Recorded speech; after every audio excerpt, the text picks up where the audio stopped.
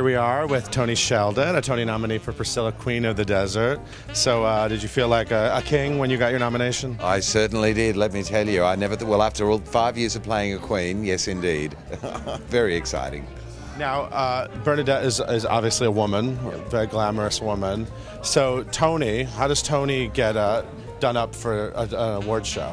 For an award show, I'm just going to be in a dinner suit. I'm going to be very low-key. Is that easier, a lot easier for you? So it's a kind of a night off for you? Oh, please, it takes me 5 minutes. Bernadette takes 3 hours to put together, so it's going to be a great relief, yes. Now, you are no stranger to awards with this role and with this show. So what is special about the Tony Award? Is this something you've thought about for years, or...? Well, I never considered I would ever be in the running for a Tony Award. I used to watch the telecasts as a kid in Australia. I still do.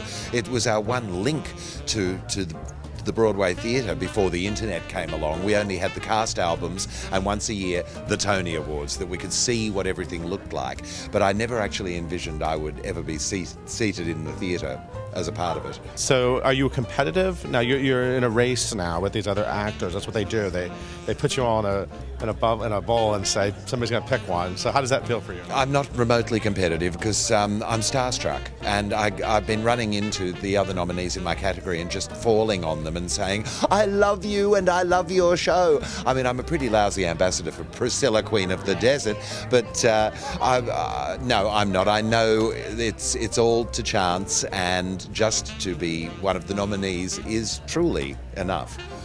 Are you going to be nervous that night, you think, when you're on live TV and sitting there? I'm nervous now, so I can imagine I'll probably be in a puddle on the floor.